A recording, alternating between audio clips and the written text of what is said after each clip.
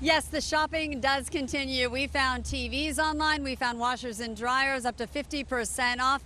It is Amazon's Prime Day. That is 36 hours of deals, and now it includes some groceries. But yes, as you said, it started with a hiccup.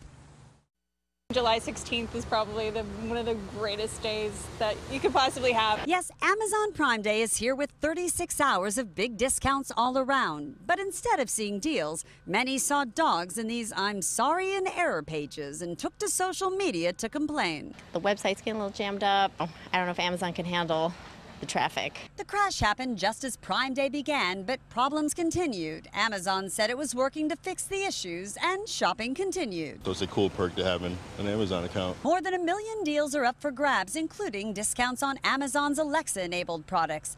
And for the first time, deals at Amazon-owned Whole Foods. I didn't know about the grocery thing, which is kind of nice to walk into. At this Sherman Oaks store, with our cell phone rolling, we checked out some Prime savings, like strawberries, Honey Nut Cheerios, and chicken breasts. Many items half off. Plus, they have a lot of the physical products in Whole Foods stores now. They've got the Amazon Echoes and the Dots and the little Amazon tablets in there. Another bargain, spend $10 in store and get a $10 credit to use online during Prime Day. I'm going to go home and spend it. As for online deals, look for some big ticket items like big screen TVs at deep discounts.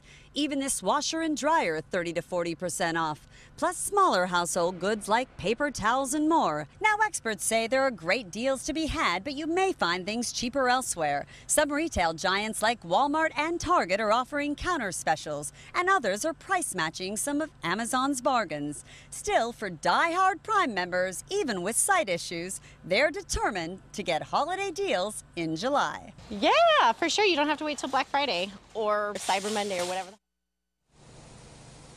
And Amazon hopes to bring in $3 billion during Prime Day 2018. In Sherman Oaks, I'm Lisa Siegel, CBS 2 News.